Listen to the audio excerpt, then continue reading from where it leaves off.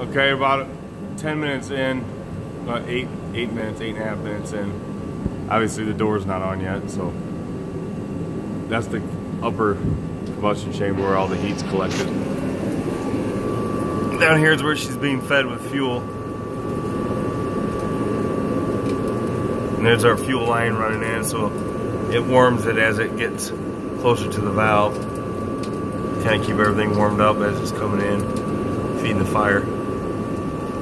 But ideally, I'll have a screen on the back, and I don't know if I'm going to put a door on the front of this or not. I just really don't need to. It needs the air anyway, so I can scorch it down up here or with the baffle at the top of the furnace. So just trying to see how she burns now.